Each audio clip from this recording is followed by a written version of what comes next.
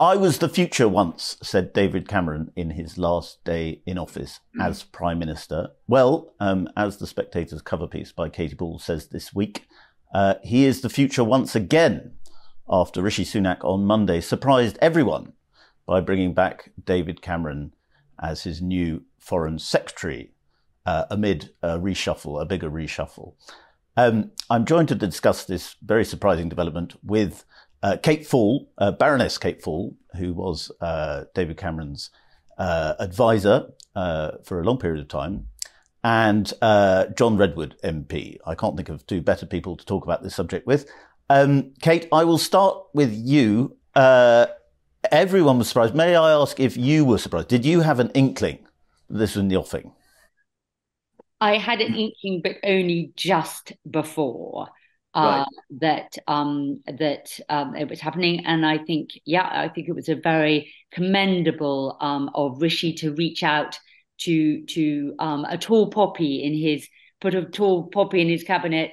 I think David Cameron has the experience and status to be a really great foreign secretary at a time when the world is really in a very difficult place with Middle East and Ukraine, rising tensions with China. So, I thought it was a very interesting and good appointment. There's been a lot of talk this week about, the fact that he's a serious politician, that he brings skills and experience and so on. I suppose the fact that the story didn't leak might help add to the fact that he is a proper politician, because generally, in the Tory party in the last few years, we're not used to them being able to keep surprises. Would you describe him as a consummate professional? No, he absolutely is a consummate professional. He was very, very good and very focused on that wider national security role at his time in Number 10.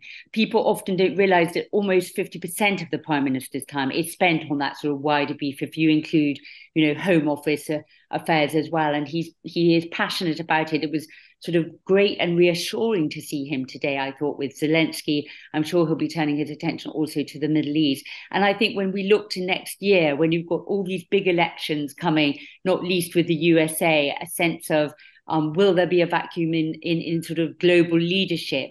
The fact that you have David Cameron there on the world stage, when Rishi, obviously Prime Minister, does some of that, but he'll be spending quite a lot of time thinking about the general election. So good, reassuring, I thought. Well, you say that, Kate, but there are quite a lot of criticisms of David Cameron's foreign policy as Prime Minister, and perhaps quite a few very valid criticisms. I mean, let's start with Brexit, which obviously went wrong for him in a big way.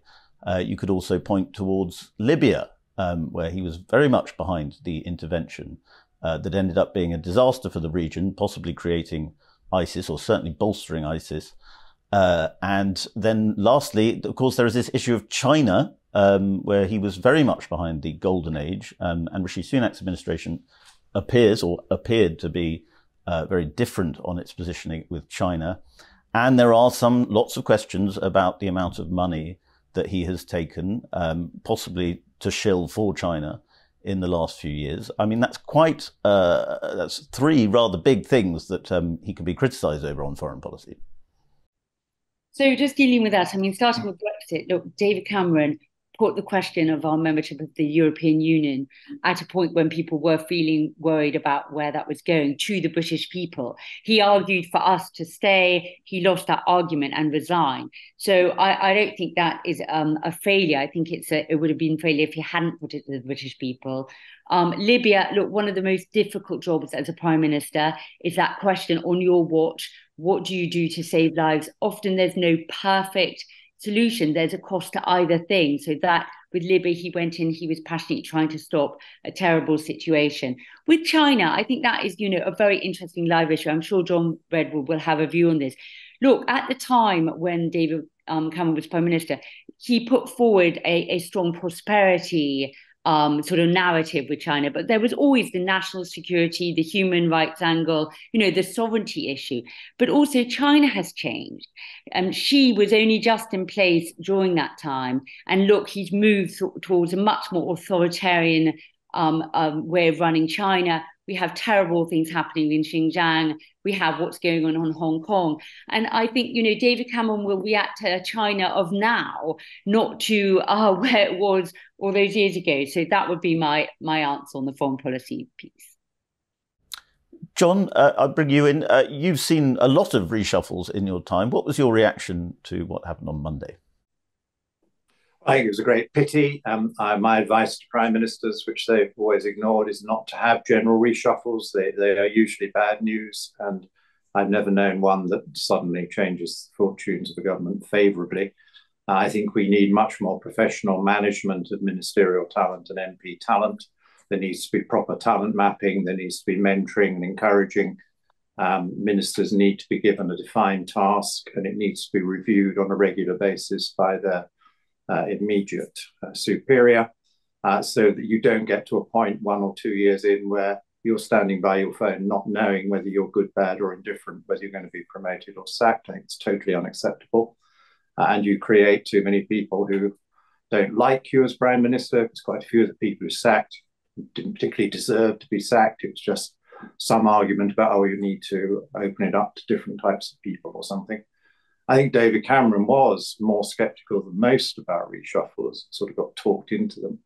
But this one, I think, did backfire badly, as we've seen. And we now have to get behind the new team to try and get the show back on the road, get people talking about what really matters, which is what work are we doing for the country? How are people's lives going to be better?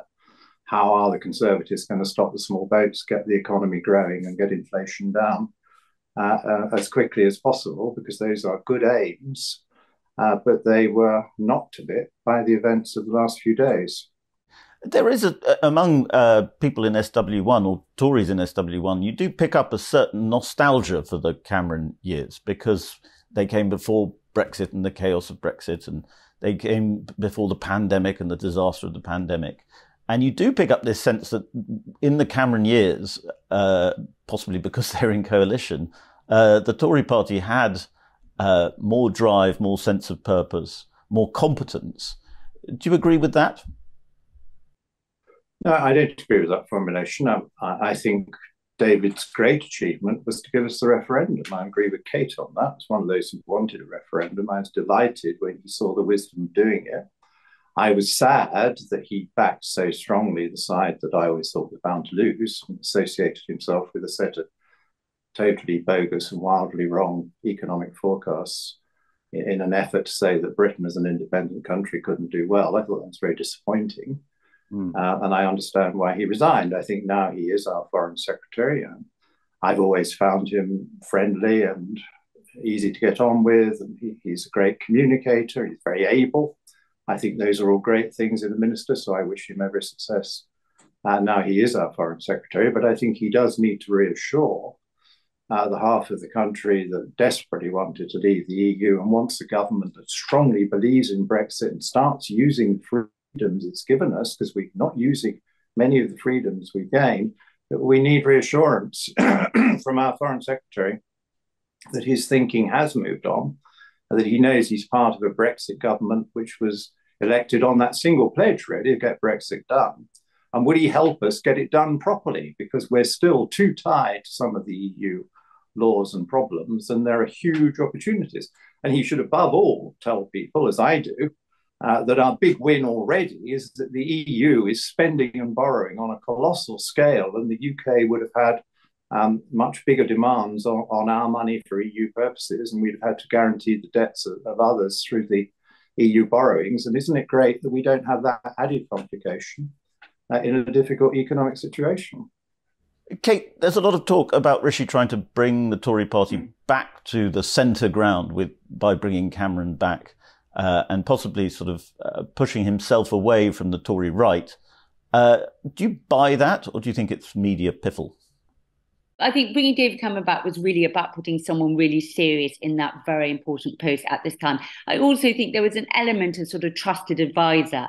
I mean, there is no doubt that as a leader of a party, especially a prime minister, when you come into an election, there is a bit of sort of loneliness of power. You know, the weight of that falls on your shoulders. You're putting yourself up for election on behalf of your party. I think having someone with you there who understands that feeling will be, you know, really, really helpful to Rishi. In terms of the sort of centre right, I mean, it does look, I think people think that because Suella Braverman left as David Cameron came in. So they see those two together. But overall, I think that the reshuffle seemed to me to be quite balanced. He brought in Esther McVey. He's put in people that he likes and respects. This was his first time. It was much more his cabinet, his government. He inherited really from Liz and didn't want to fire a whole bunch of people when he came in. So I just think it's a very personal set of appointments. John, what do you think about all the talk of Sunak effectively giving up on the red wall, trying to shore up the blue wall with this reshuffle? Well, I don't think that's the right interpretation, and it would be a crazy policy because you've got to address both audiences, and on some issues, the two audiences are actually united. I mean, they both like some tax cuts and some growth. So that the kind of things I recommend are designed to bring the party together around good Conservative policies that would improve the economy, improve the lot of British people, and would actually be good news in both parts. But I don't think he's cut loose from the red wall because his number one aim, he keeps on telling us, is to stop the small boats. And that's much more popular in the red wall than it is in the so-called blue wall seats, where more people are more relaxed about numbers of people coming into the country. So no, I don't think he's given up on that at all. I think what he's got to do, though, is to cut loose from some of the extremely bad official advice he's been getting on everything from migration to the economy and to inflation, because the official advice has been followed too slavishly. And we've ended up with borders are not under control. We've ended up with an inflation rate that was more than 5 times the Bank of England's target and more than 5 times the Bank of England's forecast. And we've ended up with no growth at a time when you can get the economy growing, as we see over the Atlantic, with the United States of America recording 4.9% growth in its most recent figures, despite itself having a bit of a monetary problem and crunch as well. Kate, you mentioned Xi Jinping earlier and his authoritarian turn. He had a meeting with Joe Biden yesterday, which seems to have gone fairly smoothly. Obviously, differences of opinion on lots of things. And Joe Biden, at the end, called Xi Jinping a dictator again. I'd like to ask you, do you think David Cameron thinks that Xi Jinping is a dictator? And how do you said earlier that he's, because China has changed, David Cameron's position may have changed a little bit, but he hasn't changed, Cameron hasn't changed much on China, it seems to me, up until very recently. I mean, only 3 weeks ago, he was in Sri Lanka speaking in support of the Colombo Port project, which is a big China-funded project. And I accept that he wasn't being paid directly by China or anything but for that, but yet it is clearly supporting a Chinese expansionism which concerns a lot of people. How's he going to handle China? So, I mean, obviously, you'll have to ask him that. I mean, look, it was interesting to see Biden and Xi meeting yesterday. There is a sense that everyone in the West has become much more scrutinizing of China, especially on the economic front, so calling out concerns that they have over human rights, national security, and sovereignty for us in Britain. Obviously, Hong Kong is top of that agenda, but the Americans more focused on Taiwan, and that's a focus for us too. But there is also the sort of economic prosperity angle to this, and I'm talking about British prosperity. And I think, you know, we want to try and find a balance, don't we, to make sure that we scrutinise, but we also make sure that we, you know, do trade with one of the biggest economies in the world. And it's about finding a balance and being, you know, really careful about it. I also got the impression, looking at that meeting, that, you know, the Americans are trying, you know, to create some sort of, they don't want it to get out of hand. When the Chinese balloon went up the other day, there was a concern that no one knew who to phone. It wasn't like the old days with the Soviet Union where they had the sort of red phone. So, I mean, it's the most important relationship, and I really hope we get that right. And I think we need to be careful, but we need to be addressing British interests at all the time and working with our allies, especially in the G7, which has become a really functional unit in terms of trying to get this one right. Jon, what do you think about that? Do you think the last few years have shown that for the global economy to function for the West, for America, for Britain, China is just something we're going to have to deal with, we're going to have to work with, and that people like David Cameron and perhaps to a certain extent Joe Biden have the right approach in being accommodating where they can? Well, I don't think there's any point in making an enemy unnecessarily, but you've got to be realistic about China. And I think the West has been very unrealistic about China. I think they haven't understood just what a brilliant strategy for China Xi has developed in order to dominate markets where we no longer have a strong presence. I mean, for example, it is the West that is taking their respective economies on the road to net zero. China isn't. China is still expanding her CO2 output to the world on quite a big scale and produces 30 times as much as the UK. And yet it is China that has bought up all the reserves and technologies and put in the production capacity to make the batteries and the electric cars and the solar panels and the wind turbines that we may now have to buy as imports from them. And I think this shows that the West was negligent in the way it responded to the commercial challenge of China. Kate says we need to protect the trade. Well, I don't think there's any problem about protecting the trade because it's more important than export. And China at the moment still wants the revenues from selling us things. The issue, which the UK has got to define for itself as America is increasingly doing so for herself, is on what terms do you allow Chinese trade? And we are getting, rightly, I think, much more nervous about things that entail technology sharing or gifting or selling technology to the Chinese, given how good they are at exploiting it and how we need basic capabilities and basic productive capacities at home for a whole variety of self-sufficiency and defence reasons.